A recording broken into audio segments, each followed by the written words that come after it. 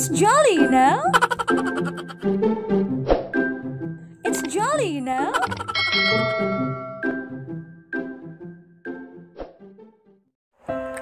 I've gotten used to not being able to see you every day.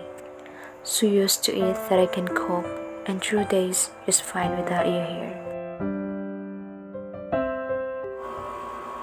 I can be alone or with friends and I would be happy.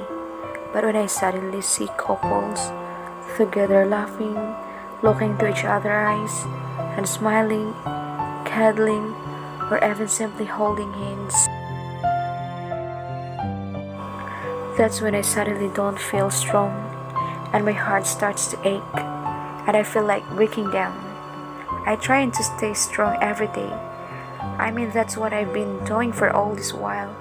But I'm always going to see couple and wish you were here right next to me. It sucks so much that I can't hug, see, just simply with a person I love so much. But this is a decision that we both made, and I don't regret it. I don't wish I was with someone here, and I don't blame the distance.